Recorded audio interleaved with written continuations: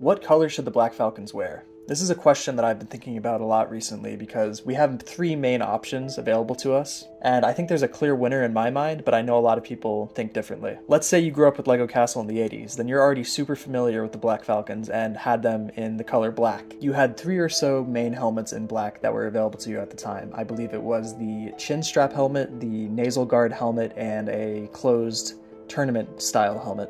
And I think they really worked well on those older figures with the black arms and black legs, but I'm not so happy with them today with the pearl dark gray arms and legs that we now have. Now, if you're like me, you probably got back into LEGO Castle at around 2022, 2021 when the Medieval Blacksmith and the 3-in-1 Castle were coming out. Shortly after that, you could buy the Black Falcon figures on Pick-a-Brick online, and the color available was silver. So most of us that were buying figures at the time were putting them in silver armor, which I think looked okay at the time, but I knew I wasn't super happy with how they looked.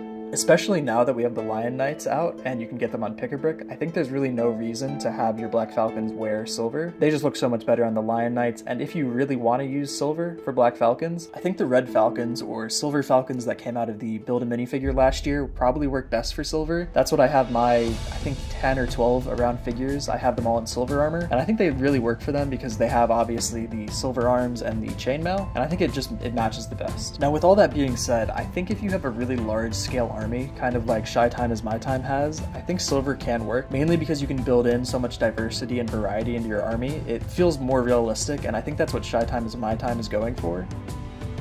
Pearl Dark Gray. This one is my absolute favorite. It obviously matches the figures the best because their arms match and their legs match, but I think the aesthetic just really works for a modern Black Falcon. I think the original black color really does work for the original figures, but the new modern ones I think really benefit from the titanium kind of black color. However, there's a really big problem with this color. It is expensive to get in mass. If you want to get the nasal helm off of Bricklink, I think it's over $3 to buy from a seller that has them in stock of more than 10. That's not exactly cost effective when you can get the same helmet in black off of Pick-a-Brick for just 17 cents a piece.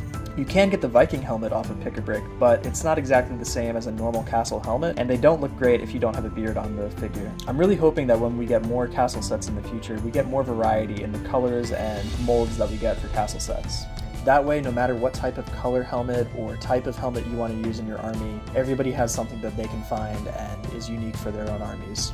To end off this video, I just wanted to say, whether you're old, blind, or financially irresponsible, I think we can all agree that LEGO really should release a dedicated theme for Castle in 2024. If the popularity of the Lion Knights Castle and Medieval Blacksmith are anything to go by, I think we have reason to stay optimistic. Thank you for watching.